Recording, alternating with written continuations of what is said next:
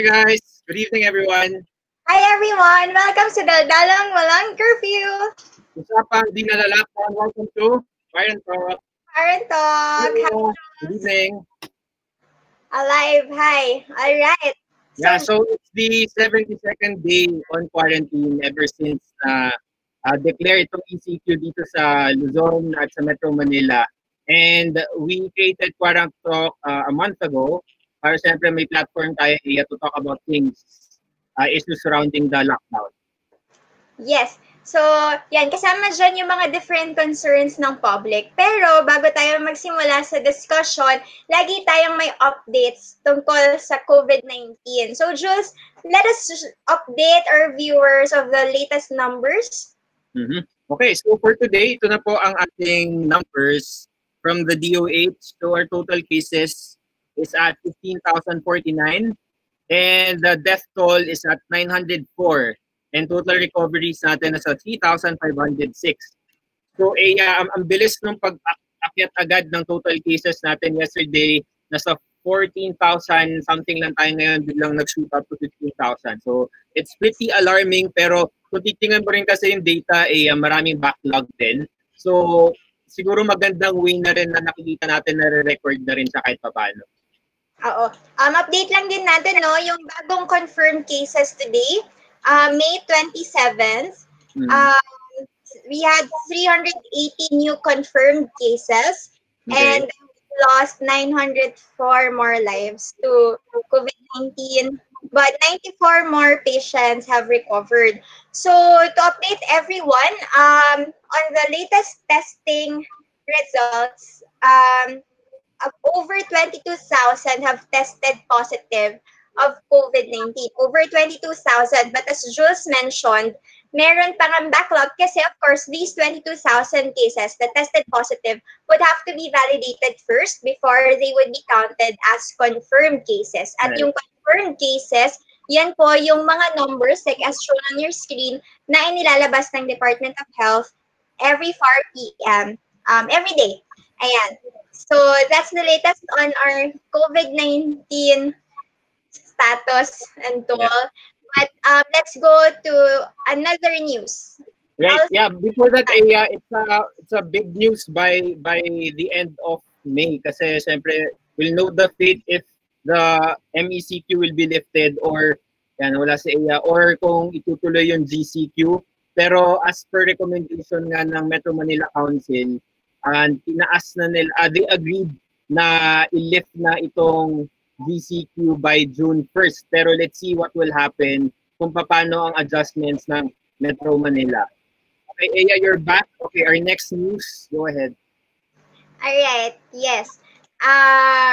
So the Philippine Drug Enforcement Agency has announced its new Director General, Wilkins Villanueva, and he has served for 20 years, first with the PNP Narcotics Group and also at PDEA. So ito po ay ina-update natin dahil malaking kampanya ng current administration ang drug war. And at the height of this pandemic, medyo naisantabi rin yung mga balitang yan tungkol sa drug war. But it's important for us to know who are the people leading this campaign, who are the people behind this push and the implementation of the crackdown on illegal drugs. So that's Wilkins Villanueva, and former PNP Chief Senator Ping Lacson also had good words to say about this man. So we'll see how things will go under his leadership. Yeah, so he has 2 years to implement the plans kung paano niya gagawin itong drug war under his leadership. Yes, so he is replacing PDEA Chief Aaron Aquino. Yes. Right. Okay, so our next part, of course, we talked about QuaranTRENDS, kung ano ba yung mga trending. Actually, for today, for tonight, yung mga nanonood, ang na-realize ko, more on Facebook, live, yung pag-uusapan natin. Kasi yung for our QuaranTRENDS this evening, ang i-feature natin ay, ano nga ito, itong group. Yes, it's one group on Facebook called QuaranTHINKING. Twin tribute clips. Okay, so nung nag-start actually yung ECQA, bumibisita ako sa group na to para humingi ng tips kung paano yung tamang pamamalengke. Kasi parang ano bang mga klaseng part ng pork, ng chicken yung mga dapat. Kasi parang ang napansin ko rin na puro bata yung mga namimili kasi as much as possible, di ba, bawal lumabas yung mga mas matatanda. So yeah, maraming mga tips na makikita dyan. Yes, okay. So itong grupo na to kasi, no, nabuo ito, bakit siya tribute tips? Meron niyang reference kay Katniss Everdeen ng Hunger Games kung saan, yan, di ba isang tao lang per household usually ang pwedeng lumabas to get essential goods. So, sino ang inaalay ng bawat pamilya at ng bawat tahanan sa taong may expose sa virus every time na kailangan nilang lumabas at either maghanap buhay or kumuha ng groceries. So, yan. So, sino ang mga tributes? So, kadalasan nga yan yung mga millennials usually and they are also forced to adult. Kaya marami dyan ang quote-unquote adulting tips. Kagaya ng paano magluto, yes, gaya ng sinabi mo, paano mamalengke, yan. Okay. So, exciting things. Look for that group. Yeah, maraming members ng group na yan. Parang nasa 50,000 plus, no, EA, and yun din. May mga set of rules din sila na sinusundan. Okay, so that's for QuaranTRENDS. I'm super excited ng mga viewers natin ngayon. Before tayo pumunta doon sa pinaka-meat ng ating pag-uusapan, i-flash lang natin yung ibang mga mga comments dito kasi nakakatawa sila. Okay, ano mong unahin natin? Ito masaya to. Hello mga weak shit. Yan ang teaser. Teaser kung anong topic natin tonight. Ayan. Tapos yan yung mga hashtags nila. Team Sulsol. So present yung mga Sulsol group. Ayan, UP. Okay. Ano pa ba? Ang dami, sobrang dami. Sige, ano lang kayo, mag-comment lang kayo. Ipa-flash natin yan dito. Okay. Okay. Yes. Alright, sige. Simulan na natin ang ating interview portion dito sa QuaranTHINKING kung saan pinag-uusapan natin ang mga common concerns na meron tayo habang naka-quarantine. So, sa kasagsagan nga ng lockdown, maraming nabuong mga Facebook groups. Siguro dahil hindi tayo nakikita-kita, online na lang madalas ang interactions, nagkakaroon ng mga new Facebook communities. So, isa na dito ang bagong Facebook group na Big for Trashtalk. So, ano ba itong Big for Trashtalk, Jules? Yeah. Parang April ata yun, di ba? May isang group na nabuo and sobrang daming mga pumasok. Tapos yun nga, usually kasi yung Trashtalk, naririnig ko yan kapag UAAP na mismo, kapag cheer dance, kapag basketball, doon nagka-Trashtalk yung mga tao. Lalo pag cheer dance, di ba? Talagang grabe yung asaran sa Twitter, pero ngayon may community ng binuo. Tapos nun, ang napansin ko doon parang may first na group, tapos nun, dumami. Hindi ko alam kung ilang thousands of people na sila, pero ang issue kasi ng mga, bakit may mga outsiders, yung mga non-Big Four. Kaya may nabuong isang group naman at exclusive daw sila. Yes, okay. So, yung Big Four daw na yan, no, ay ang UP, ADMO, Dalasal University, and UST. So, ang tanong, anong trash talk ba ang katanggap-tanggap at paano ito naiiba sa outright bullying? So, bakit din, bakit kailangan natin ng exclusive group at anong difference ng exclusive group na to for this Big Four universities? So yan, kasama natin tonight ang ilan sa mga tao sa likod ng Facebook group na ito at ang dami na nilang fans na nagko-comment on our... May magandang comment dito si Gabriel Jose. Sabi niya, pwede pa natin silang trash talkin. Hindi sila makakaganti ngayon. Ayan, sige. So, Jules, Guiang, tayo pala yung moderator for tonight. Oo nga, no? Pero hindi natin alam namin ilan itong mga to. By the way, dahil nga gumawa sila ng bagong group, bagong lahat guys, para lang malinaw, may disclaimer lang muna kami ilalabas. Okay, the views expressed by the guests do not necessarily reflect those of the host. This show is this production. Okay, this episode may contain themes and languages not suitable for younger or more sensitive audiences. Sa lahat po ng mga sensitive dyan, matulog na po kayo. Yes, pahinga po muna kayo. So, yan, you were warned. You've been warned. Okay. So, there. Okay. So, Jules, ilan sila kasama natin tonight? 6, no? 6 sila. Yeah, 6. Or 5. Ito nga pala yung logo na binuo nila. Okay. So, para lang malinaw, no, yung pinag-uusapan natin itong klaseng grupo, itong Big 4 Trashtalkan exclusive daw po. Ito yung mga taga-kapila namin kayo i-guess sa susunod na episode para fair. Yes. Okay, so simulan na natin.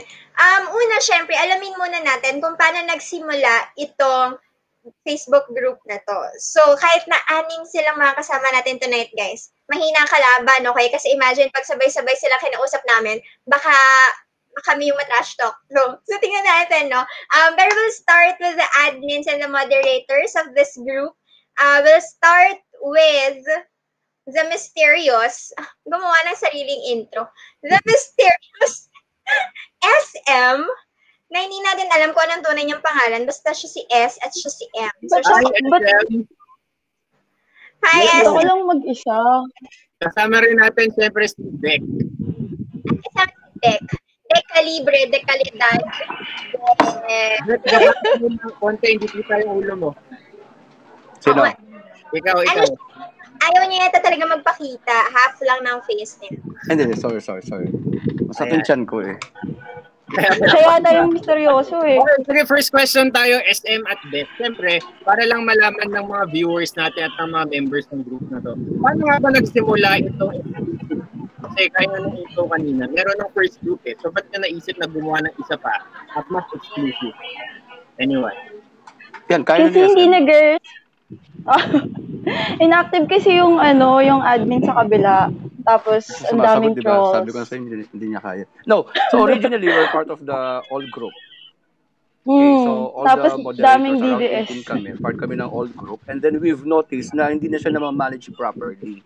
So may mga content na parang below the belt, it was not properly filtered by the moderator. Kasi isa lang ang admin dun si Barney. Wala siyang ibang moderators. And then pinasukan ng mga trolls.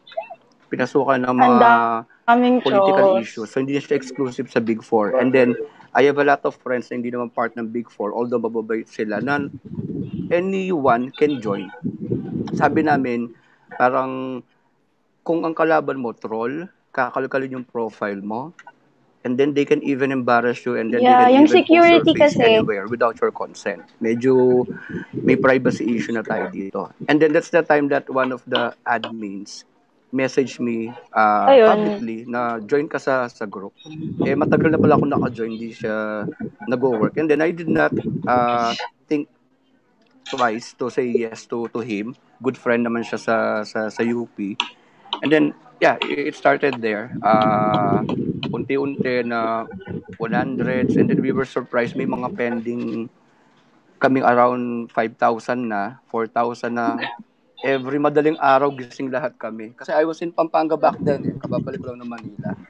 So, nagpupuyatan diba, sabi ko sa inyo, hindi na ako makapagsalita dito eh. And, at ikaw sunod.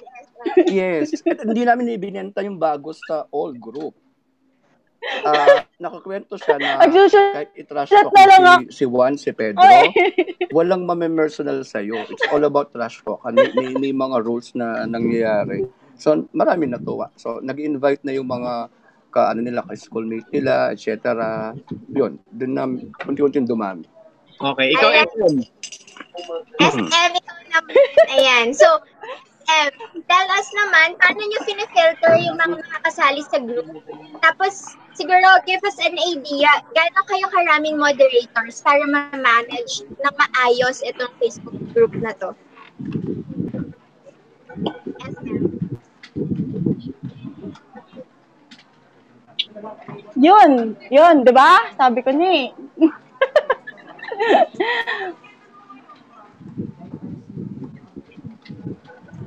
Yes, SM. Narinig niyo ba yung tanong mo? Isa pa? SM, feeling ko naglalag lang tayo. SM, narinig mo ba ang question ko, SM? The SM, what can you say naman? Kasi, Nako, nawala na si SM. Okay, sige. Ibalik natin yung question na yun sa kanya mamaya. Pero siyempre, meron din tayong makakasama pang iba pang mga moderator. At siyempre, mga stars din na sikat na sikat sila sa group kasi lagi silang nagko-comment. Pero wait lang, bago natin sila ibalik, si SM ay bumalik na. Bukan natin, mas malinaw sa ngayon. Para makapagsalita na si SM. SM, okay ka na ba? SM, it's your turn. Okay, yung question. Para lang siyang tanga, no? Yung question is, paano nyo pinifilter yung mga, paano nyo na-validate na from the big four universities, yung mga sumasali sa group, at gaano kayo kalaki sa moderators group, how do you manage it?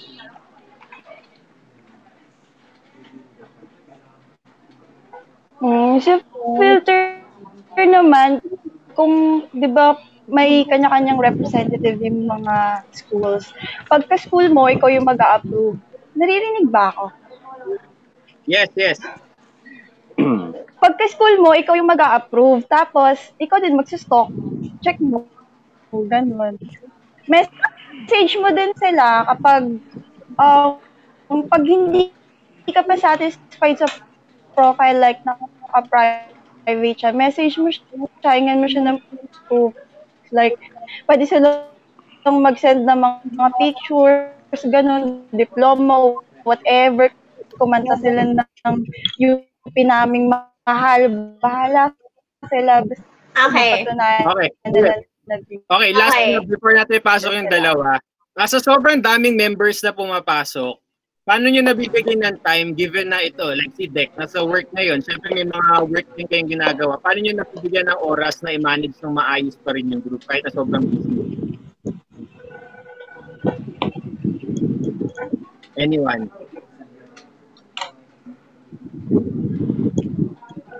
Yes, anyone? Kaya, bakit mo sagutin? Sorry. Ayun na niya, si Ivan. Tawagin na natin si Ivan. Nandito si Ivan. Mod Ivan. Tudak yung sasagot. Wala rin yung net niya eh. Itong mga taga-YouTube na to, nawawala yung mga internet. O sige, si Ivan naman. Ivan, you're on air, Ivan. Can you hear us? Ivan. Yes, Ivan. Ayan, friends, ayun po si Ivan. Magti-TikTok siya. Ivan, pwede ka na ba namin interviewin? Are you with us? Ivan, on ka na ha? Nandito ka na? Yes, Ivan. May question sa'yo. Hindi ko kayo marinig.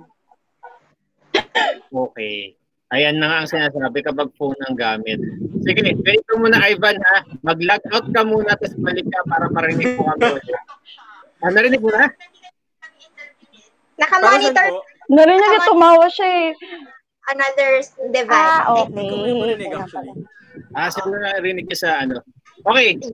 Ivan, i-ghost na tayo niyan. Ano? Sige, bago mo kami i-ghost na tayo ni Ivan. Hindi ko kayo marinig. Mga UST talaga eh. Ghoster. Okay. Kalma ka lang, SM. Kalma ka lang. Okay. Ivan, bilang isang mod. Yung Facebook Live. Okay. Bilang isang mod, paano mo nabibigyan ng oras itong group na mag-moderate kahit na busy ka sa work mo o sa iba pang mga ginagawa mo?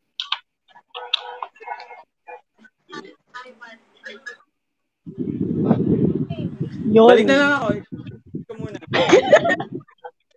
Sabi ko na eh. SM, ikaw muna sumagot. SM na lang. Ano yun? Ano yung tanong? Daw nakikinig. O di ba busy kayo sa work? Ano yung binibigyan ng oras na ma-moderate pa rin na maayos yung grupo? Siyempre, pag sa perspective ng UP, sanay tayo doon, di ba? Sanay tayo sa pressure. Ikaw, Dek, nasa work ngayon, So, paano mo napapaintindi sa mga katrabaho mo na importante yung ginagawa mo ngayon? Actually, kailangan lang intindihin. Kung hindi, wala silang payroll. Okay. So, hawak ko naman yun. Actually, nag-enjoy naman sila kasi at the same time, meron silang kanya-kanyang Trashtalkan eh. Meron silang kanya-kanyang online bardagulan sa iba-ibang mga sa mga ano nila, sa mga groups nila, merong yung mga religious na Trashtalkan, religion, etc. So, hindi na bago sa kanila yung mga ganitong topic. But aside from those things, siguro ito yung time namin kasi most of yung mga subordinates ko, most of them naka hotel accommodation. So malalayo sa pamilya nila. So ito yung way, just like me, this is one of my channels for us to able to release our stress. Diba? Kasi same thing. Na-enjoy mo lang siya, hindi naman 24 hours nakakausap mo yung family mo. At least someone that you can talk to, someone that you, to be honest, there are possibilities na nagbabasa ka lang ng mga memes ng mga member, natutuwa ka na eh, na-relieve ka na at the same time. May benefit siya. And then may mga times na mga old members na nagpo-post or old mga alumni na nagpo-post something na, ay may ganito pala dati sa USTE, may ganito pala dati sa UP, sa Ateneo. And then from that point, nagkakaroon sila ng separate group chat nila ng university nila, and then there are grand meeting that will be happen after quarantine, something like that. A new circle, new set of friends. Ganon. Platform na nga rin talaga tong community group, yung Facebook group to connect with people. Pero tanong, how do we make it a safe space kahit paano, kahit trash talk yung branding? So yung next question natin, ipapadefine natin sa kanilang lahat na nandito pa, kung sino yung online, kung ano ba for them ang tasteful and classy trash talk. Yeah, what? Sa description ng group. Kasi kailangan daw, pag sasali ka sa group na to, marunong ka ng classy trash talking. So ano ba yung classy trash talk na yan? So let's go one by one. Let's start with Beck, and then ipapasok natin ang dalawang Bibog Kids na Facebook group na ito. Sige, so let's start muna with Beck before we go to the next batch. Beck, what is classy trash talking? For me kasi, let's provide the history of trash talking. So nag-originate siya way back 1960, 1970. The first person who did that, based on the record, is Muhammad Ali. So si Muhammad Ali from trash talk poetry niya, that's why nakilala siyang I am the greatest, di ba? Sa sports siya ginagamit, nagta-trash talk sila about sports, may payabangang part. And when we say trash talking, hypothetical siya. Let's say, maganda ako kaysa sa Miss Universe, na alam natin na matatawa tayo kahit hindi naman totoo.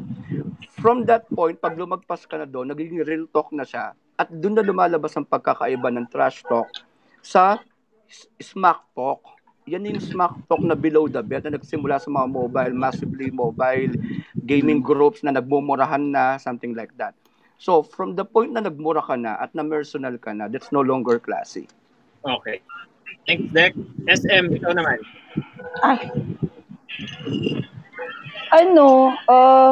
Siguro 'di ba since siya, connected siya sa school mo, kapag siguro personal na, yun na yung hindi pwede. Tsaka kapag kunyari nag-stalk ka na nung profile, like yung personal information ng tao, so below the belt na siya. Tsaka especially kapag nagbabanggit ka na ng mga issues, like yung mga sensitive issues, na alam naman natin na hindi pwede, like may mga stereotyping, stigma, yun na, doon na pumapasok yung hindi na siya okay, hindi na siya tama. Okay, so yung mga stars naman natin, sila Damien and Murphy. Si Murphy galing live pa to, galing sa Canada. At si Damien naman, ito, hello daw, Tito Alan. Hello bawal daw. ka mag-English. Tito. Bawal mag-English si Murphy, bawas point sa UST. Yes. O sige, solo muna kayo dito, Damien and Murphy. Sabihin nyo, kung ano yung classy na trash talk Okay, go ahead. Who wants to Anyone? go first? Murphy, gusto mo, you wanna go first? Dude. Hindi ko siya marinig. Narinig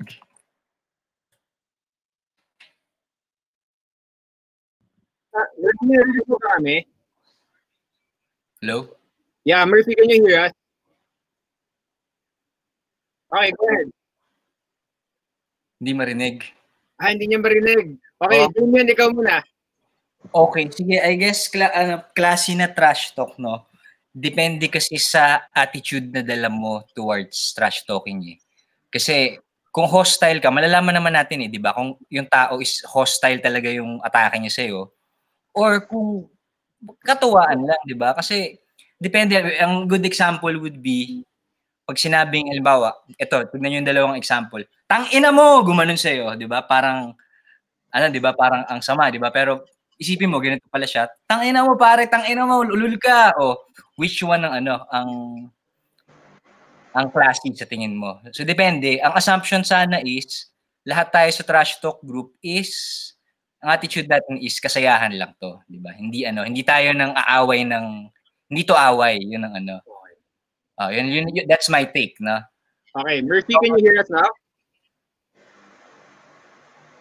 Alright. Mahirap din kasi minsan, hindi na pala siya. Okay, go ahead. Okay, good.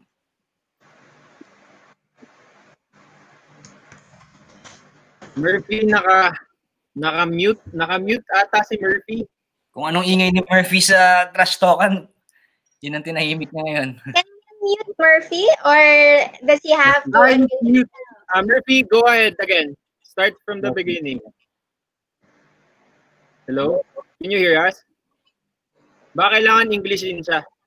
Oh my gosh! Nakarinig na yung English. Beautiful accent. Murphy, go. Speak. Wala talaga. No. Kanina naman, okay. Sige, have to exit and then maybe come back again. Yeah. To restart. Hindi naman kita kailangan English, Chen, pero gets mo naman yun. Go. Okay. Murphy, exit ka muna. Okay. Sige, pasok natin si Mod at si Ivan. Yawn. Wala si Ivan. Takay na tayo na lang. Tatawagin ko pa naman sana kayong mga weak shit at mga DLS humor na maliit ang titi. Kaso Okay. Dek, paki-moderate si Damien. Ganun. Okay, nasa na tayo, Aya? Meron ka bang piso dyan, Jules? Para sa itabi mo sa titi mo. Pag mas malaki yung titi mo, hindi ka DLS humor. Yun ang Okay. Sige, Damien, humanda ka na lang sa mga question ko. Game, Aya. Wait, si Ivan nandito. Seryoso na ulit. Real talk na ulit. Gusto po ni si Ivan ba naririnig na tayo? Ivan, okay ka na? Cute ni Ivan. Ivan, can you hear us na? Ivan, gusto ko lang naman i-define mo kung ano ang classic trash talk. Kasi iba yung definition ni Damien. Ano ba ang definition niyo ng classic trash talk? Sensitive yan si Ivan eh. Narinig ko lang kayo sa live. Hindi ko kayo narinig sa app. Perfect. Ivan, sige, tell us. Ivan, please tell us your definition of a classic trash talk. Kasi ito yung ginagamit ng judgment when you judge the content of the Facebook group. Kasi ito yung definition ni Dave. Ano ba ang definition niyo ng classic trash talk? Hindi ko kayo marinig. Kahit sa live? Ivan, please tell us your definition of a classic trash talk. Kasi ito yung ginagamit ng judgment when you judge the content of the Facebook group. Kasi ito yung definition ni Dave. Ano ba ang definition ng Okay, wala. Classic trash talk uli. Sige. Okay, Aya, may tanong ka kay Damien. Shoot it na. Oo. Feeling ko moment talaga to ni Damien. So, Damien. Parang parang destiny, no? Oo. Parang... Kasi, Hindi, sa si Dick. Okay, go. Damien, dahil ikaw yung pinaka-active sa group, nadidistract ako na dyan. Okay. So, moderate. Imo-moderate ka niya. Babantayan niya yung sagot mo, okay? Hinahanap niya ako, di ba? Kasi mahal ako niyan. Oo. Sige, kwento niyo muna sa amin kung ano yung mga nangyayari sa group. Ano yung mga pakulo na meron sa group kung saan sumikat si Damien? Wala ako, madami lang ako ibas. Yun lang ang ano. Si Dek, ikaw, go ahead. I think the good thing about Damien is before he will post something, mini-message na kaming mods. Kami mga moderators, if that's really offensive or not. The second is, I think the thing that people is not saying about him, kapag feel niya merong na-offend sa pinost niya, bini-PM niya yung tao and then asking permission if that needs to be deleted. Kaya lang minsan, is part of the members na active na natag So natag siya na, I don't know if I'm allowed to say the word. Go ahead, Dek, okay lang. Ika-clarify ko naman later if I get the chance, kung kailangan pa. Hindi, may season 2 to. Maghintay ka.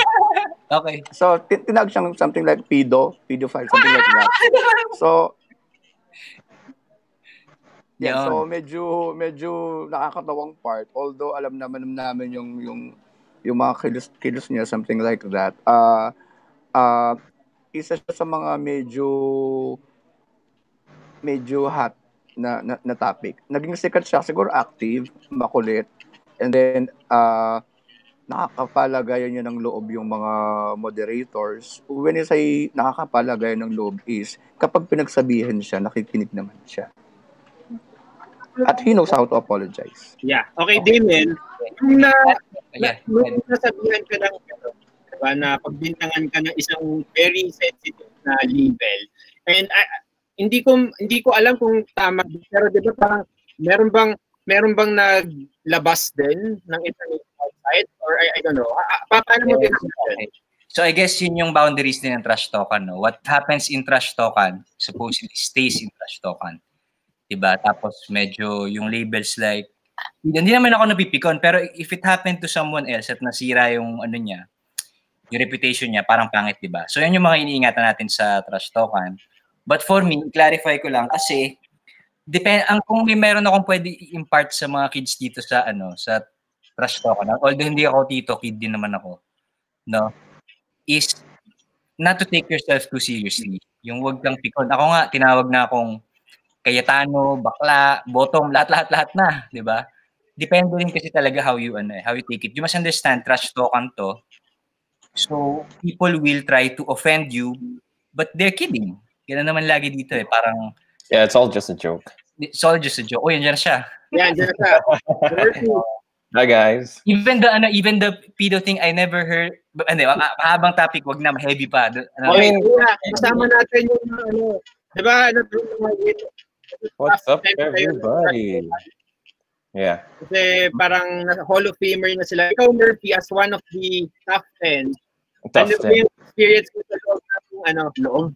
Sa loob that was wild. I guess week number 2 was really, really bad for me, I guess, because they made fun of me, but they didn't put my picture and stuff. They just labeled me on the memes.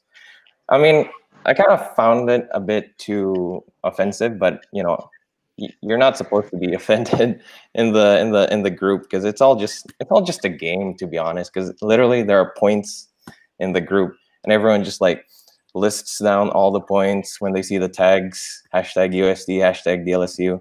I don't know. I got known for trash talking one school. Let's just say one school. I won't say the name of the school though. it was bad, but I'm okay. I'm all right. It's nothing to worry about, to be honest. They made fun of my English, my grammar. I don't know. I type really fast, that's why. But yeah, it's all good. You don't really have to be too emotional over the whole thing. So yeah. Yeah. Mm-hmm. Right. Okay. So coming from that, from the experiences of Murphy and Damien, an for the moderators, ano para sa inyo yung katanggap-tanggap na trash talk? At ano na yung overboard or sobra na? Oh yeah, there's like Go. I mean, there are some trash talk that's really bad. Like if you talk about suicide, that's really bad too. You don't tell someone to go kill themselves. Of course, that's offensive. That's over the line. There's also nudity and beastie, if you know what that means. You can't put that. I mean, the mods had to like take them out of the group for posting stuff like that. Back to you, Dick. Yeah. I will just add something to what Murphy said. Sometimes hindi kami perfect na moderator. So we are always asking the members to have it reported, and then it will be evaluated properly, just like yung mga suicidal attempts, sometimes cursing the parents of that person, or grabbing the picture tapos ini-edit para pagtripan. You know those things na medyo hindi, in the trash talkan group, dapat may pagka-professional pa rin. If you cannot handle the heat, di ba nga, umalis ka sa group, or better yet, just monitor. Siguro yun ang kagandahan sa group natin, wherein safe ka, na kahit naka-public ang profile mo, you are confident na even though meron kang matrash talk or matalo mo siya, you will be confident enough na hindi ka babalikan para pagtripan yung profile mo or yung background mo. And I think that's one of the things na medyo iba sa all group. And then marami yung classifications kasi may rules kami. So as long as the rules are being followed and then it's being cascaded to everyone naman, the trash talk is not that beyond the parameter. That's a good pa rin siya. Alright, thank you, Deck. Okay, our next question is for Damien and SM. Okay, so here on the content of the trash talk. When we're trash talking, we're not so sure if all people who are reading, especially kung medyo sensitive sila, alam ko paano na take. So, on a level of mental health awareness, so iba yung efforts ng group from the mod side for SM, ano yung ginagawa niyong way para ma-ensure na hindi natitrigger yung mental health nakabasa, and for Damien naman as one of the active members, how do you advocate for this one in the group? Anyone? Actually, yung sa moderators, nag-rely din kami sa mga members kasi syempre hindi naman namin ma-monitor lahat. So yung nare-report nila yung mga content, so doon din kami nagbe-base. Kapag dito merong hindi to katanggap-tanggap ganun. Pero minsan din naman may mga reports na pwede naman tapos pinag-uusapan ng sa loob. And then, last say pa syempre, si Big Brother na yung mag-decide kapag okay siya or hindi. Right. Damien? Mm-hmm. What was the question again? Can you repeat that? Yeah, as one of the most active members of the group, ano yung naging effort mo to ensure na hindi makaka-affect or makaka-trigger sa mental health ng ibang mga tao sa loob ng grupo? From the member side? Yeah. Okay, first of all, dahil tinatanong niyo na rin ako, gusto kong discuss dito yung topic ng context, no? Na-awkward ako sa mukha ko. Wait, ng context, di ba? Siyempre, nasa trash tayo. And the premise natin dito is lahat tayo here just to have fun and to trash talk each other and be friends, di ba? Friends naman tayo dito at the end of the day. So, mahalaga talaga yung attitude na dala mo pag pumunta ka sa Trashtalkan. So, halimbawa, there are some things na kung masyado kang sensitive, huwag kang mag-ano sa Trashtalkan. Yun ang isa sa nakikita ko na pumunta. Sorry, nawala yung sa train. SM, tulungan mo ako. Balik ka na. As a member. Ano ba yun? Efforts. Efforts.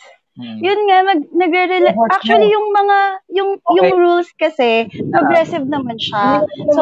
So sa umpisa, hindi talaga natin malalagay lahat kung ano ba talaga yung pwede or hindi pwede.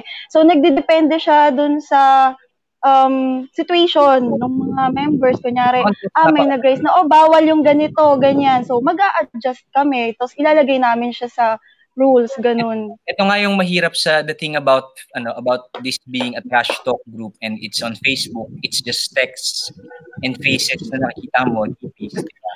Ang hirap ng context. Kaya ako, kung just my personal opinion, ang magandang premise, and if we can achieve that trash talk, is if lahat tayo hindi pikon, hindi sensitive, and sensitive sa cry baby. Di ba? Sensitive tayo sa feelings ng isa't isa. Like things like sexual harassment, syempre ayaw natin yan. Kaya, sabihin mong yung tao, mag-suicide, syempre, talaga, parang may mga general things naman na sensitive to to most. Pero for example, we'll talk about sex. Is that bad? I mean, we're all adults here, di ba? So we can talk about sex. We didn't bother, di ba? Most dapat tayo, di ba? Mga ganong bagay. So it's the first choice din naman ng bawat. Tsaka hindi lang siya hindi lang siya sa mga post, pati sa comments din, binabantayan namin yung mga nagta-trashtalkan kaya nakikita namin pag may below the belt na gano'n. From experience ako. Warning kami, gano'n kami kasipag. Puyat sila lagi. Kaya puyat kami lagi. Sanay naman sa UP. It takes maturity din kasi to tell kung hostile ba yung sinasabi na pinagagalingan. Siyempre, intentions matter. So, but when you read it, malalaman mo rin di ba kung hostile na yung tao or talagang nangaasar lang siya ng kantsaw lang. So, I'd like to go back dun sa which ko lang naman na premise na everyone in the Trash Talk group is not taking things. Rule number 7 yan di ba? Why so serious? Kasi sometimes memorize ko, nakala they're imagining top notcher ka nga. They're imagining galit na galit ka at binabastos mo na sila when in reality, andun ka sa phone mo, tawa ka lang ng tawa, mo lang siya. Kantsawan lang to. Yun ang Oo. Anyway. Hurt feelings. Daming ebas. UP yan na na-trigger. Nag-essay na po siya. UP. Madali ang essay. Very ang hirap dito. Very UP. Okay, Aya? Is Deck here? Yeah, I'll bring him. Yes. Labas mo na. Okay, where is he? Ivan, okay ka na ha? Sabihin mo lang. The next question is for Deck. Ano naman yun? Deck. Okay, may binanggit ka kanina. Okay, nawala siya. May binanggit ka kanina, Deck. Okay. Ang question na dito, Deck, ito. Of course, Trash Talk is fun. Can you hear me, Deck? Mahirap pag... Yes. Diba, it's fun. Pero may thin line kasi between the fun of trash talking and bullying. So, parang what do you do as a moderator to make sure na parang bullying na to dito na tayo papasok? Ano yung red flags para sa'yo? Para mag-interview ka? You know what, Jules? I just want to share na some of our moderators kumukuha ng law. Okay. So, there was an incident before regarding insensitivity for AIDS and HIV. So, tinalakay pa namin yung batas. And then, I will connect that to your question. So, paano natin malalaman kung bullying na siya? First, there's a due process. Mini-message namin yung involved na tao, yung pinagbibintangan na ng bully, kung anong side niya. Because there's a possibility that person's not aware na nakakabully na siya. Right? One of the incidents happened is hindi niya alam na meron palang existing law about cyberbullying, something like that. Although, we need to take yung words muna ng taong yun to weigh things. Just to be fair to everyone. And then, everyone will be deciding if that's something na acceptable. And then if the person is willing to apologize, it's a good thing. It's a human gesture. And then, that will be our precedent sa mga susunod na pambubuli. Just like what happened before, na ginamit yung picture without the consent and then pinag-edit. I think the goal of the person is to can't do that. make fun. But on the other side is yung mga kaibigan niya, feeling nila binubuli ng tao o inaharas. So, that's the time that we will intervene and we will talk to both sides para pa-realize na may mali kahit papaano. May mali at mayroong kailangang i-fix. And the good thing, since nga exclusive tayo, di ba? Open-minded naman sila. They're willing to be ayun ang magandang part. Natutuwa ako dahil may mga part tayo na hindi tayo advisor pero dumadating sa point na ganun tas nakikinig sila. It's already an achievement na oy, may boses ako. Kasi could you imagine, some of our moderators, private person sila, na isang malaking bagay sa kanila yung pag nag-intervene sila, na this is something na, for some of them, everyone experience how to be bullied, right? Since element. Kasi nung panahon natin, hindi naman usang bullying eh. Pikon talo, di ba? Naging sensitive na lang siya ngayon dahil sa mga social media, right? So, ganun namin siya tinitignan. We need to weigh things first. Baka yung tao hindi pa niya alam na pambubuyo na yung ginagawa niya or pangaharas na. Parang kilala ko. Parang ikaw yun. Hindi ako yun. Hindi ako nabubuli. Very quickly, pabalik ko sa inyo. Pero for you guys, Damien and Murphy, yun nga, kayo yung isa sa dalawa pala sa pinaka-active na sobrang daming comments at content na contribution sa group. Si Murphy yung magaling sa yeah. Parang how do you make sure na lahat ng mga pinapatun yung mga responses ay hindi na borderline bullying? And meron unemployed kasi sila. Meron bang instance na kayo or may nag-approach sa inyo via personal chat na GCQ? Oh, yeah. Go ahead. That happens to me a lot. Like, I think, I don't know what school he's from. He made a burner account, but it was a K-pop burner account.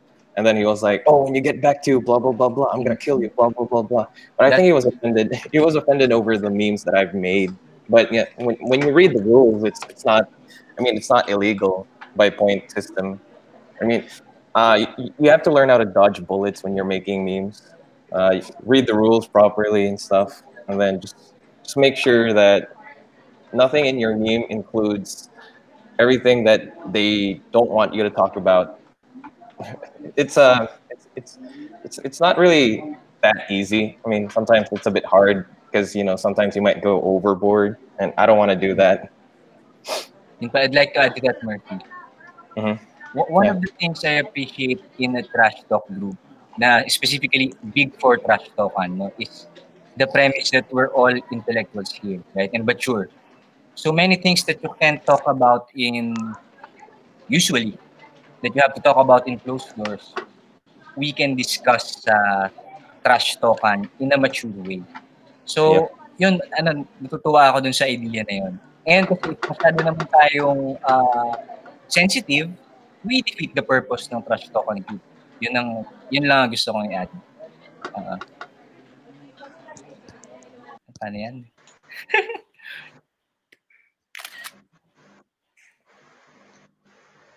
Ayan. Ayan, tayo na got that, no? Pero would you say, kasi meron nag-comment dito, no? Address lang natin yung mga viewers natin na nagko-comment. May nagsabi that judging this would be like moderators daw ay biased or something. So, yung judgment ay nagiging personal judgment also based ng moderators. So, kayo guys, as users of the platform, what are the parameters for you kung kailan nyo masasabi na kailangan nyo na mag-stop? When the topic gets really hot, especially if the trash talk's about me, I just simply stop. Like a few days ago, I got death threats, and then I just stopped making memes. That's it. I mean, I officially retired from the group. I mean, I labeled it retired. I don't really want to make memes anymore, but I still do. But I don't include it in the point system. So yeah, sometimes I get tired of it. There are better things to do. Yeah, can you repeat the question? I was mesmerized by Murphy. Okay, so Damien, kailan ka humihinto? Minsan pag mainit na yung mga exchange, minsan ang haba na rin. So when do you know when to stop when not to respond anymore? First of all, ako kasi I'd rather not leave it in hanging, no? I'd rather, first sign I get that the person is acting different, no, from our exchange, I talk to them. Sometimes by PM, pero since hindi allowed sa rules, sometimes I post sa are you okay? Anything, and as I just tell them, I'm just messing. I make it clear. I always make it clear if I see na people are taking misinterpret na nila, di ba? I have to say it. I'm just messing. This is a trash talk group, di ba? My point is to try to get to your nerves, di ba? So if I get to your nerves, I'm doing a good job. But it's all for fun, right? It's all for, that's why we're here. Yeah, just blowing off steam. Blowing off steam's the best way to get through this COVID-19 thing. Okay. So my next question is for the mod. So ibabalik ko si SM and si Dek. Hide ko muna kayo, Murphy and Damien. Okay, so of course, it's a big four Trashtalkan group. So we're talking about the big four schools, di ba? So nandyan yung laitan ng mga schools, kung sino mas matalino, kung sino mga mas okay, mas magagaling. Okay, so for SM and Tech, of course, kayo, may mga biases tayo dito, di ba? May mga kinikilingan tayo sa mga schools natin. Pero, paano nyo na ma-manage yung mga trash talk ng mga random people na nasa loob? Paano nyo sinasabi na hanggang dito lang yung pwedeng pang-trash talk sa school na to at hanggang dito lang hindi pwede? Meron ba kayong sinusunod na pang-game nyo na hindi pwede or all go lang yan sa pang-trash talk? Sa amin, normally, kapag meron nag-post ng something like that, ugali ng mga moderators, yung ini-screenshot namin. Kasi hindi lahat ng moderators na mamonitor yung mga posts. Or minsan, hinihingi namin yung mga links. Tapos sinashare namin sa GC namin.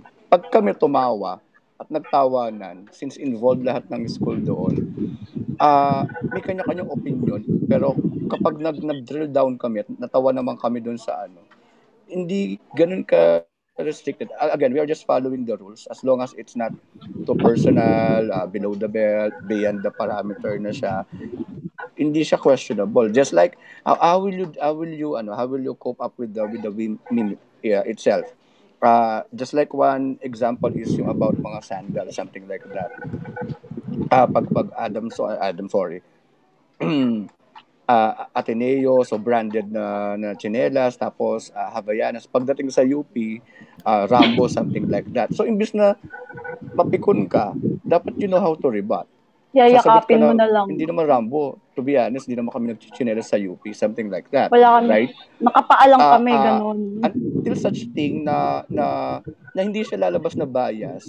Although, minsan, may kinakausap kami kay schoolmate na ikaw na lang yung mag-comment. Bilang moderator, our job is just to be the person involved na walang biases. Actually, madami nga kaming kinakampihan na hindi schoolmate Dahil nga mas madaling kausapin yung mga ka-schoolmate mo through PM.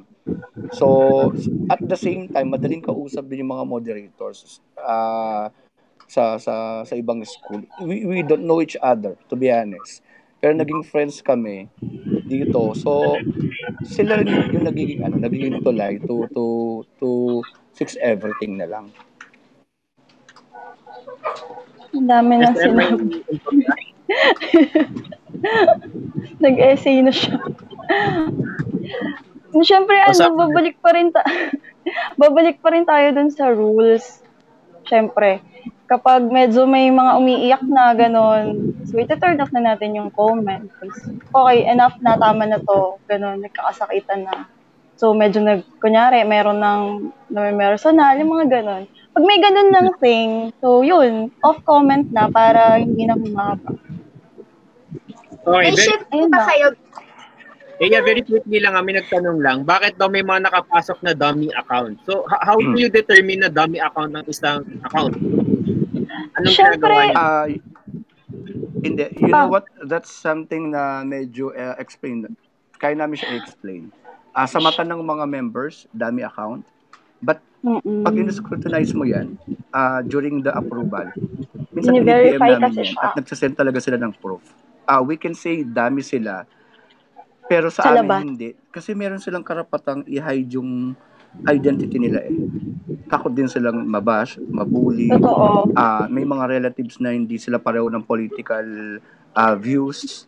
Yeah. So karapatan nila yon. But kami, may mga data kami na sinesend.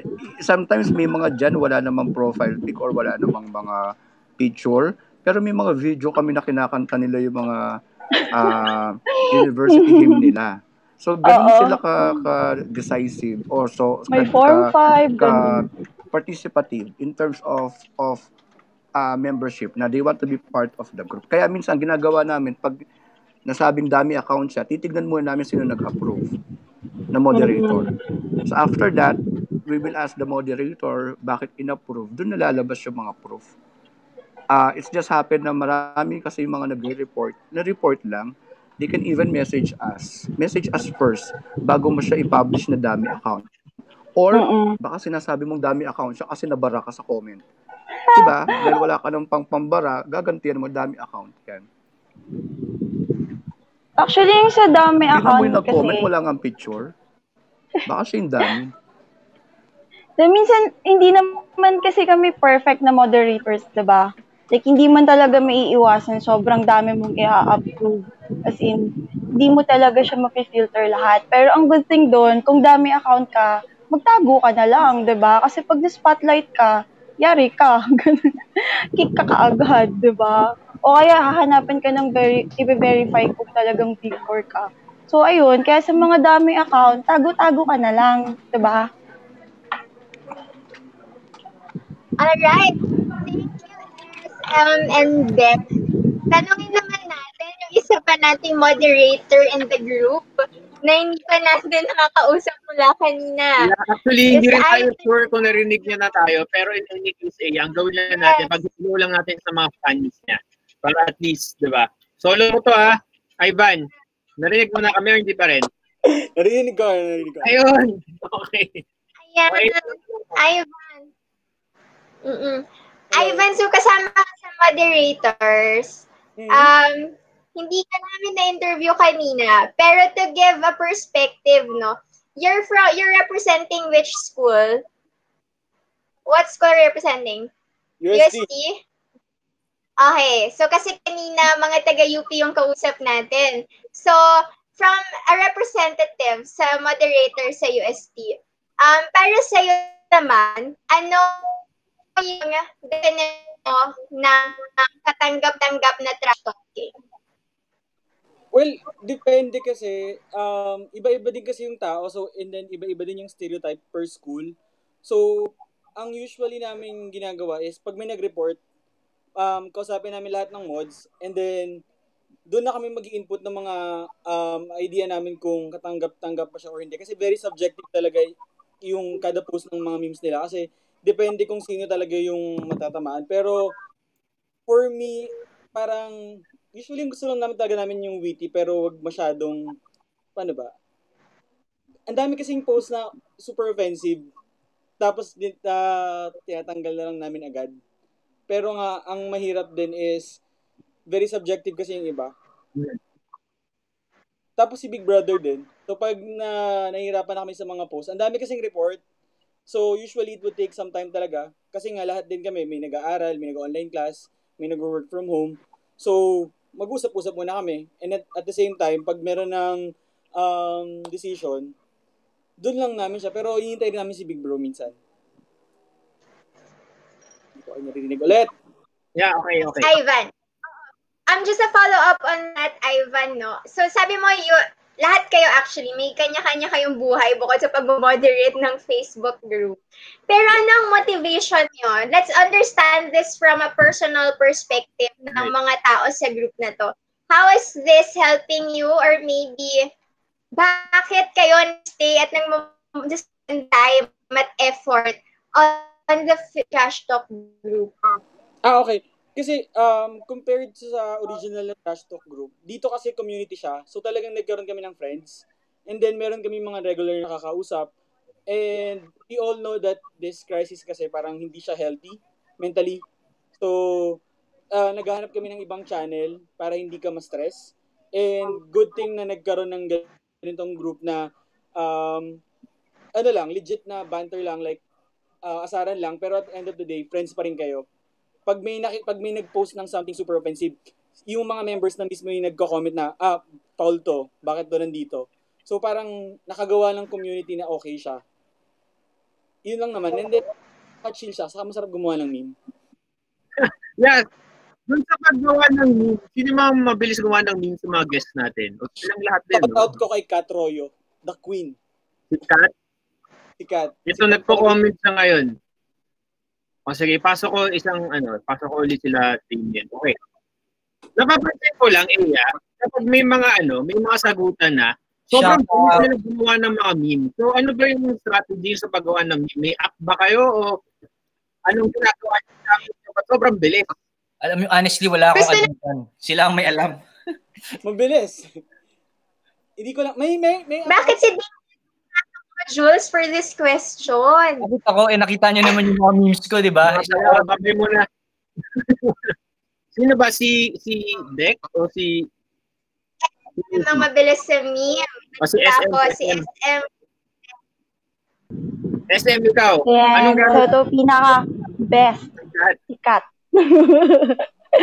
Meme. Para siyang meme na tinubuan ng katawan. Guys, ano ginagawa itong mga memes na to? Saan niyo daw siya ginagawa? Laruan niyo daw si Jules Guiang. May template. Pwede kang mag-template. Tapos mga Okay, actually, yung sa Messenger, kaya mabilis siya kasi sa Messenger na kami nag-e-edit. Kaya diretso send siya. Kaya sobrang bilis. Kasi Murphy may ambag daw. Ikaw, Murphy, ano yun? Sa gumagawa? Oh, there's this app called May Meme ambag si Generator. Murphy. Yeah, I mean, they can actually tally your how many memes Minus you made. points talaga tong UST na to. You can they can tally how many memes you make in the group. I think I made like 190. I'm not really sure. But then there's this app on the phone. It's called Meme Generator, and then they give you a lot of templates. And then you can just put your words and what you want to put, like captions and stuff, on the meme. Yeah, it's really easy, and what's fun about it is that you can combine the memes too, so you can make like stitches of the memes. Okay, I'll bring back Dek kasi nabanggit ni SM kanina yung mga points, di ba? Kasi parang may challenges kayo. Yes, meron tayong points. So, how do you monitor the point system? Kasi nung una hindi ko rin mag-gets, parang daming mga hashtag, tapos may mga teams kayo today. Thursday na, so Huwebes na, di ba? Mga ganun. So, paano nyo minomonitor yung mga contributions ng bawat school? Paano kayo nagtatali? Kaya actually, ang point person namin, hindi namin talaga siya ginawang point person. Pero dahil masipag siya si Ate Pat, siya from Ateneo. Siya yung napaka-keen pagdating sa bagay-bagay na siya, mga Excel. Nagugulat kami sa galing niya. How to deduct, how to monitor everything. Nagpupuyat talaga siya. Tapos sinishare niya sa amin yung mga points. Tapos tinuturuan niya kami kung sino ang magpo-post, kung sino, something like that. But to be honest, on my part, kasi ang trabaho ko sa moderators, taga-gulo lang. Gusto ko yung mga post ko, masaya lang. Hindi ako gumagawa ng memes na para mag-create ng commotion lang. Something like that. Parang balancing things lang. I think SM was top last time para tumulong mag-generate, and I think she can share something about the regarding the question of Jules. Yung point system kasi, di ba, may week 1. So, yung hashtag niya, may week 1. Tapos, kung ano yung school mo. So, dun namin monitor kung ilan yung points na papasok. Tapos, kanya yung hashtag niya, week 1, week 2, week 3, tapos hashtag yung school mo. So, doon siya nakikita. Pero yung point system kasi, in-explain ni si Tita Pat yung nakakaalam nun. Kasi may mga post na, 5 points siya. Depende din sa content kasi ng post. So, may ganun thing pa. Diba, hassle. So, SM, paano nakakatulong tong point system na to sa pag-moderate ng group? Kasi alam ko may plus points at may negative points. May? Yes, depende sa violation. Ah. Depende sa violation kasi may... Sorry, go ahead. Ba siya sa pag-behave ng mga tao? Yes, kasi there was, I think last week, so for you to able to get a good score, merong mga words na hindi mo pwedeng banggitin. Okay. Mga foul words. Kasi meron din naman kami na-filter namin. So, from that point, makikita mo how they are being creative. So, sasabihin nila sa ipopost nila or else deduction will happen to your team. And the bad side about that is ikaw ang i-blame ng buong university. Tatawagin kang ikalat na naman tayo, something like that. So, yung mga kapwa mo, ka-Ateneo mo, kalasal mo, sila nang nagiging bantay mo. So, nababawasan masyado yung trabaho namin in terms of medyo offensive na words. So, talagang sense of community yung nabubuo nyo. Yes. Bawat, yeah. Actually, siseryosohin na nga namin mga merchandise namin eh. Yes, kasi it's really hard to ask people to donate money, right? But it's really easy for them to buy something na mapupunta naman siya yung kikitain mo sa iba. So, kasi community na siya. And then may discipline. So that's the good thing. And walang senior na ikaw alumni ka, ikaw kayo alumni kayo tapos estudyante lang yung isa. You're representing your school. So everyone is level. Sorry, everyone is fair. Mas magagalang pa nga yung mga kabataan at estudyante ngayon sa mga memes nila, 'di ba? Yun. Tsaka yung sa point system, para siyang sa Hogwarts. Pag mali ng isang house, bawas point sa lahat siya. Parang ganun. Tapos pag may nagawa silang maganda, plus point sa kanila. So para lang din ma-monitor or parang ma-moderate namin yung behavior ng mga tao na yung behavior mo magre-reflect siya dun sa school mo. So ayun, kaya hindi ka pwedeng magpasaway. Ayun siya. So may mga pasaway talaga. Yeah, by the end of the show, i-announce nyo yung results for this week, no? Right? Yes. I don't know sure. Actually, partial points pa lang. Okay. Tapos na yung week 3. Pero yung partial points na post na siya, I think yesterday. So, pwede natin siya ipakita. Pwede natin ipakita. Sa points mismo, out muna si okay, this one.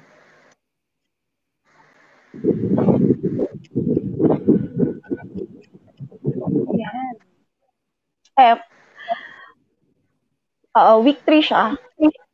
Ayan, so talagang sobrang ang impressive effort na binibigay nila dito. I mean, imagine merong mga work na ginagawa din. Tapos yung pag-monitor nila na magbilang ng mga points. Yung mga comments ng mga nasa top 10, di ba? Ang lala. Kaya sobrang sobrang saludo sa gumagawa ng pub. Sobrang galing. Yung effort, sobra. Walang bayad yun. Okay, yeah?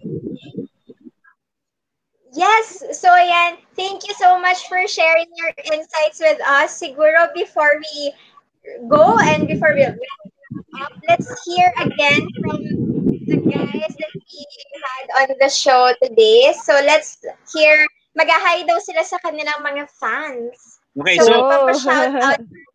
Yeah, so sa mga mods at sa mga members na nandito, so we'll leave the floor to you guys. Okay, so for your final word, bahala kayo mag-manage. Kuha namin kayo ni AI in a bit. Paano na kami? Huwag na kayong bumalik. For you, Jason, diba may gusto ko sabihin about something. So sige, thank you. Essay pa, mauna kayo. Okay, sige, hide ko muna kami dalawa, tapos kayo munang bahala. Thank you, Jules. Thank you. Essay tayo lang ba? Shoutout muna. Okay, ito si Donut, si Mundo, Jose Lorenzo, ang chocolate donut mo. May pa-shoutout. Ito si Shout out to Cat Royo. And then Luigi. Shout out to Luigi. Yeah, Luigi. Si Mark Hill Herbacio. Wow, ang dami niyong fans. Ryan Pino. Yeah, Brian Tino, yun, no? Si Brian Tino, okay? Mundo Kevin Lorenzo. Tan. Kevin Mundo Tan. Lorenzo. Go ahead, Si Kevin Tan for not being Picon. Si Kevin. OG Kevin. Oo, Kevin. Sinong Kevin yan? Si Kevin Tan. Sino ba siya sabi siya? Go. Shout out sa mga moderators. Yes. Huwag niyo silang aawayin kasi alam niyo yung effort nila. Guys, hindi sobra para lang. Hindi biro yung kasi promise one yung time ginagawa namin. Hindi bias ng mods kasi one time nga ang pwede ko na lang i-post puno na lang. Paano yung bias? Ako lang nakaka-appreciate ng art niya. Diba? Hindi bias ng mods. Minsan nga bordering on overly parang sa inyo. Tsaka shoutout din kay Big Brother, nanonood siya. Shoutout. To all the members, again, wala kaming sahod dito. Gusto lang namin magpasaya. Pangalawa, yung lahat ng members, wala kaming control kung anong ipopost nila. Ang trabaho lang namin is mag-moderate. So, don't take it personally kung hindi na-entertain immediately. Natutulog din kami. Diba? Huwag kayong bobo. Na kapag nag-report kayo, gusto nyo ma-address yan. Diba? Yeah, just remember. Bawal mo gigil ako. Nothing below the belt. Kailangan baliktad talaga yung sulat ko. Sino pa ito? Mga shoutout. Si Joseph Clara. Wow, ang dami. Si Sander Ford, si Joseph Clara to diba? Si Paolo De Giuseppe, yan, okay din yan. Magaling yan. The real Kevin Tan, please stand out. Actually, welcome. The real Shout out kay Dale. Bagong team pala today. I stand the Kevin Tan. I stand the Kevin Tan. Wait lang, hindi ko muna iba. Don't forget to pray for the OG. Ay nako, Murphy, ang dami mo ng bawas points. Sino ba? Nililista ko. Tignan naman, may Gloria Romero ka pa sa likod. Mark Hill. Shout out to Mark Hill. Si Mark Hill ba? Kabisado ko ng mga pangalan nyo. Mahanap ko kayo. Okay, Hawak namin yung pamilya nyo. Ganon, Danny Ariel. Pati mga deep nyo. Si KG Shout Bear out sa Luglug. akin. Ano yun? Si KG Bear Luglug. Yun. Shout out kay Carla. Kay Carla Chua na ni-report ako. Shout out. Hindi ako makapag-comment. On fire. Alam niyo, actually, tina-trashtalk nila tayo sa comment section. Oo nga, ang laki nanunuo ko. Nanunuo ko. Tignan nyo. Okay lang. Babalikan namin kayo mamaya. Ay. Okay lang yung mapagod sila. Si Waki Mendoza. Shout out to Waki Mendoza. Yung isang lodi na dating PS good thing na sa Picon. Pero ngayon, yung sa Picon. Love you, pare. Shout out sa mga nag-PPM sa akin. Hindi po ako single. Be, sabihin mo, I love you. Sabihin mo. Love you more. Ay, nako, napakadaldal na. Wait lang. Mamaya, yung mga shout outs. Kasi I'll end it with something sana medyo serious na mo. Tungkol sa mga pero hindi kami bias. Hindi sila bias. Okay. Hindi kami bias. Hindi mabait. Ako mabait talaga ako. Regarding social issues, no, I appreciate na we're trying to be sensitive about mental health, no. Ano pa ba? Tapos about many things, di ba? Pero lahat ng mga moving forward sa mga social issues, natin dapat overcome yung oversensitivity towards it. For example, like yung movement ngayon to sa LGBTQ. Noong unang panahon, parang lahat ng tao tawag bakla. Sinabing bakla, diba? Pero dahil at some point, na-overcome natin yung oversensitivity towards the topic, tsaka tayo nakamake ng move forward. So, iba. Okay. Paano yun? You gotta take the progressive approach. Yeah. Like if someone calls you homosexual, I mean, you don't really have to. It's not really an insult anymore. Yes. To be honest. It's 2020, and you have to be progressive about the whole thing. What's wrong with being gay? Exactly. Ay, naku, Murphy. For example, another example would be, and I'd like to take this chance to discuss yung toxic masculinity kasi andyan talaga yan. Totoo yan. Alam natin yan. Happy birthday, Kat! Naka-live ba ako? Yun. Pero, so to all the members, thank you so much for always Happy birthday! patronizing our nonsense group. Joke lang. Yun. So, shout out pa. the best thing that we need to do is if you have concerns, please reach out to any moderators. It's really the best thing that you can judge us how to handle situations rather than placing your comments sa mga comment section or posting na bias kami. Hindi naman kami na-hurt. Wala lang. Kasi ako, to be honest, nag-enjoy lang. And then, at the same time, gusto ko yung time will come. Magkasalubong tayo sa mall, magkasalubong tayo sa daan, or makapasyal man ako sa university na nakakatuwaan tayo.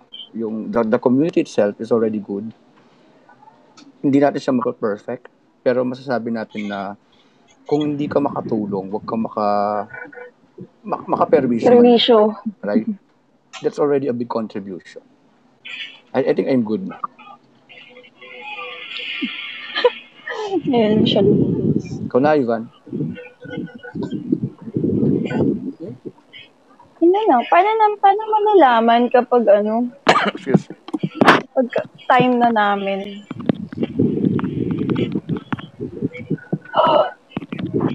Ito. Ayun, ako yung huli, diba? Hindi, si Murphy pala. So, ayun, hindi na masabi. Pero, wag na kayong pasaway. Kasi, nadadagdagan yung trabaho namin.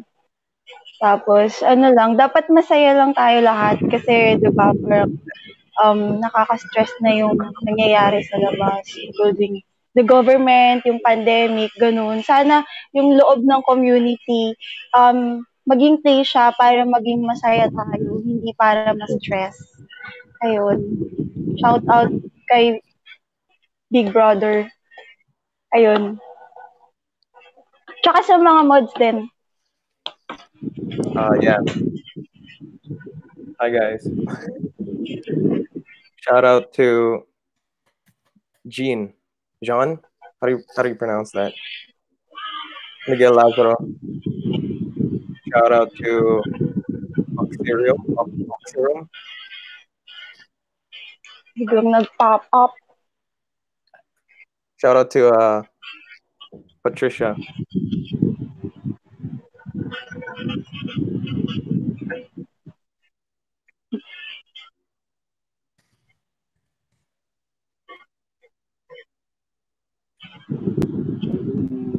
Bago ka mag-ghost. Okay. So, ayun, lang. Gusto ko talaga reiterate to everyone na ang dapat attitude natin dito, masaya lang. Tsaka hindi tayo hostile, hindi natin gusto saktan ng damdamin ng isa't isa. Secondly, yun nga, hindi ko ma-articulate, pero yung message about toxic masculinity, andyan talaga yan, naniniwala ako at it's there. Pero yun nga, ang tendency natin kapag may mga topics na sensitive, no, either iniiwasan natin entirely, or sometimes overcompensate na towards the opposite end. Halimbawa, yun nga, meron ding hindi totoo, walang toxic feminism. Someone educated me, hindi ko ma-shout out, pero di ko sa akin, nga naman, contradicting ang toxic feminism. Kasi feminism is about equality. So, pero there are cases na kumbaga meron talagang mga panahon na dahil kakaiwas natin na may maagrabyado, nakaka-agrabyado. Yun lang. So, big deal sa akin yun kasi dapat socially aware ang mga tito, di ba? So, yun lang. Essay na lang. Masaya lang. Masaya lang dapat, di ba? Happy lang tayo lahat. Dapat happy lang, di ba? Dapat yung tina-trash talk talaga natin, yung yung nangyayari sa paligid. Alam naman natin kung ano yung totoong kalaban. Diba? Doon talaga yung totoong trash talk. I appreciate this community kasi parang in a time na isolated lahat, diba? I mean, there's a negative impact sa mental health natin lahat, like negative thinking and everything. Pero this group has provided a platform, a community to reach out, diba? Kasi prior to the pandemic, hindi naman tayo nagkakaroon ng ganito kasing discussion. So, the only challenge for you guys as moderators and of course all the members of this group is how to sustain this kind of community even after COVID, diba? So, yun yung sana magpatuloy kasi ang ganda na nung nabubuo dito sa community na to. Ikaw, Ella, ano tingin mo? Ayun, tungkol to... Yes! Okay. SM, ikaw ulit. Ako ulit? Hindi, actually nabuo naman kasi talaga yung group dahil nga sa frustration natin sa nangyayari. So sana hindi mawala yun. Diba? Kaya sana walang gulo kasi dapat masaya lang lahat. Dapat parang tanggal yung stress natin. Tapos pag merong issue sa labas, doon tayo magkasundo, diba? Para ano... At Trashtalk group Trashtalkan yung is made for government. So it's what you make out of it na ano, depende kung talagang pumunta ka para mag-asar lang ng konti, makipagbiruan at sumaya, that's what you'll get out of it. Pero kung sobrang competitive mo o parang gusto mo makipag-away at mo yung hinahanap. Seryosohin mo yung point system. Actually, seryoso lahat ng members sa point system eh. Pero iba pa, depende kung fun na competitive, di ba? Or yung sobrang sobrang personalan, iba na yun. Magkakape kayo. Yeah? Hey, you're right. Yeah. I would just like to thank again SM, Dec, Murphy, and Ivan for joining us tonight. Maraming salamat. One last sweep pa. So bye, Damien and SM. Thank you so much. Papasok ko na iba just to say goodbye. Bye-bye. Thank you so much. Ingat kayo. Bye. Pasok natin yung the rest to say goodbye sa kanilang mga fans. Yes. Nandito pa ba sila? Yes, Dec. Dec and Murphy, go ahead to goodbye. Bye, guys. Thanks for Good morning, everything. guys. Thank you for watching. Yeah, good morning.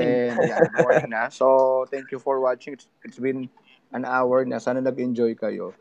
And then, don't forget to like the page of QuaranTALK every Monday, Wednesday, Friday. So, informative yung mga topic. At the same time, sa mga members, if you have any suggestions na gusto ninyong ipagawa or isuggest sa amin, let's say, i-remove ko kayong lahat, kaya ko yun. So, madali akong kausap. Thank you, Jules. Thank you, yeah. Yeah, and remember, nothing's really serious here, so everyone just really has to toughen up a bit, you know. So yeah, thank you guys. Thank you. Bye-bye. Ingat kayo. Bye-bye. Take care. Okay, yeah, before we end, sorry. Naiwan si Dec, nawala si Iya. Iya, balik na Iya. Kasi Ivan. Ako nawala na naman si Ivan. Yun, I love you daw. I love you, Damien daw. Yan. I love you, Damien. I love you, Murphy. Mga ano ko yan. Mga kabit ko.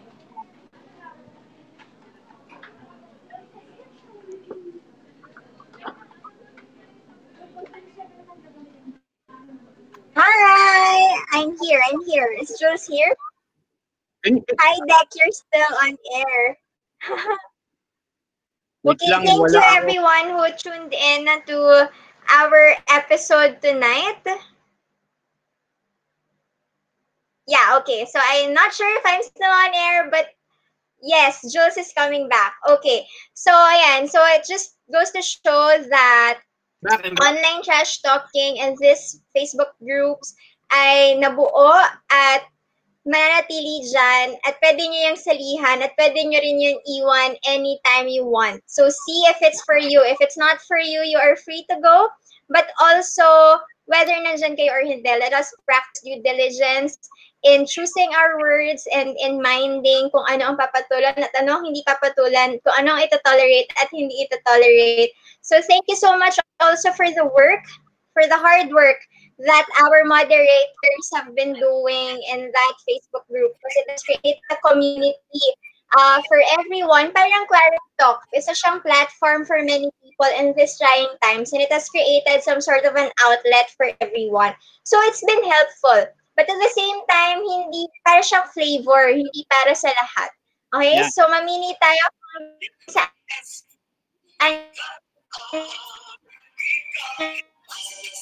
kaya it's all up to you. Use your media, your technology responsibly. And next week will be for injustices, for discrimination, and for from bullying, for example. So may mga illegal cyber crimes pa rin naman to be mindful of. And I think as Dec mentioned earlier, they still abide by the Facebook community guidelines, bukod dun sa sariling guidelines set by the moderators within the group. And of course, you have your own moral standards to uphold and to observe, no, when you participate in online discourse and any discourse for that matter, especially when you're in public. So, right. Yeah. Jules? Yeah. From the very start naman, we all know, diba? From the name itself of the group, it's Trashtalkan. So you expect that there's trash talking inside the group. You don't expect everyone to be malambing with each other, diba? So from the very start, it's like joining an organization, diba? You research first about the organization, ano bang ginagawa niyan. So it's a choice kung ba't ka sumali sa group na yon. So if ever na tingin mo you're very sensitive na baka mali yung mga ginagawa ng iba, there are certain rules which I appreciate as compared to the other group. And once again, if the other group, the moderators of the other group are watching right now, we could guess you also para lang makita natin kung paano nila minamanage, especially that sobrang dami ring mga members na andon sa group na yon. But yeah, just what I mentioned earlier, Aya, to the moderators, I hope this community will continue to thrive even after the pandemic. Lalo na pag naging busy na tayo with the new normal, sana magpatuloy pa rin yung community na nabuo dito sa group na to. Okay, our last segment, Aya? Right. Okay, so dahil sa usapang mula sa usapang Trashtalkan, magtanungan na rin tayo, ano bang ambag mo? Okay, so dito sa QuaranTALK, we talk about the initiatives and the contributions of different people in different sectors in response to the COVID-19 pandemic. Parang naglalag na naman ako. Okay, but anyway, proceed tayo sa Handog, Lingkod. This initiative is a fundraising program by the Filipino Portrait Artists Guild or PhilPAG. Para po ito sa mga frontliners, kabilang na ang mga medical workers. This is supported by the UP Alumni Association. So 90% of the proceeds will be donated to the frontliners. Jules, you want to continue? I think I'm breaking up. So para sa frontliners, according to their secretary, Belia, as published on the ABS-CBN news site, their online exhibit is a tribute to our frontline workers. So you may visit their Facebook page. That's Handog Lingkod Fundraising Online Exhibit.